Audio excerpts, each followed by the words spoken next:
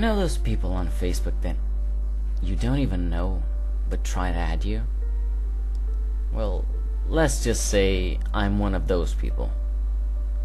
It all started about a year ago, I would say.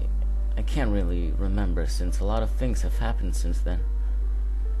Let's just start at the beginning. I never really had any intention to join Facebook. I was a first-class loner, and I seldom had any friends at all. I didn't want to humiliate myself by letting the whole world know how much of a loser I was. But after hearing everyone talking about it, not to me, of course, but rather around me, just loud enough for me to be able to hear, I hated how no one ever talked to me. It was like I didn't even exist or something. Like my very existence meant nothing to those fuckers. Anywho, I was tired of being a complete outcast, so I decided to create my very own Facebook. It was scary at first. And, letting the entire world know what I was doing. I was basically giving up my privacy and my freedom to try to fit in. The irony of the whole thing was that I was afraid of letting stalkers and serial killers know what I was up to. But I'll get to why that statement turned out ironic later. Anyways, at first, Facebook seemed very foreign to me. I had 0 messages, 0 notifications, and 0 friend invites. It was just like the real world, only this time the whole world could see it. But regardless, I worked up the courage and started exploring the site. I still remember the first thing I did when I started using it. I remember it so clearly. That game about the fishes, You know that game, right? That game was my favorite. I used to spend hours on it. I could buy countless fishes, not feed them, and then watch them die. Watching the fish die was so much fun. I would have probably stayed there forever, if not for that friend request. I couldn't believe it. Somebody wanted to be my friend. I eagerly clicked to accept.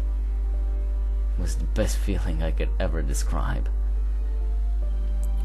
So, here's where my story begins. After I clicked on his profile, I saw what Facebook was really all about.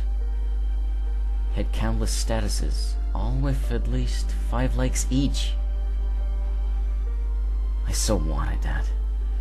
So I began to snoop in his friends list, and I added every single person that he was friends with. It took about 5 hours to do it, but it was worth it. Before long, my page had grown from 1 friend to nearly 12. And of those friends who accepted, I knew absolutely nothing about them. But because I was friends with them on Facebook, I learned everything. I passed the first 2 weeks adding all the people who my friends knew, and once they became my friends, I added everyone that they knew. Yes, my popularity was growing. People finally began to know who I was. It was all so wonderful. The kids at my school even started talking to me. It was just insane. Just fucking insane. I began to fall in love with Facebook. Addicted, if you will. I hated not being on it, and the thought of not knowing what everyone else was doing or what they were thinking was overwhelming. I hated it. The fucking school hours seemed like spending an eternity in hell. But I spent every single moment that I had free on that site. I began dreaming about using it, and soon enough, I stopped dreaming altogether. I developed insomnia, which was great for me, because now I could spend every single moment of my life on Facebook. especially since the school year had just ended. It was sweet to be able to spend every single waking moment of my life on Facebook.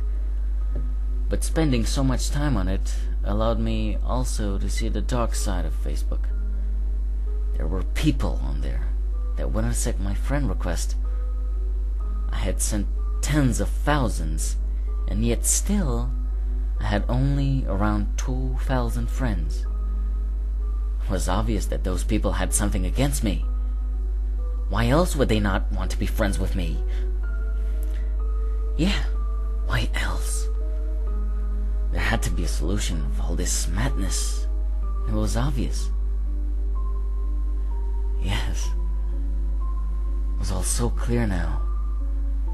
All I had to do was get rid of him. I still remember my first victim.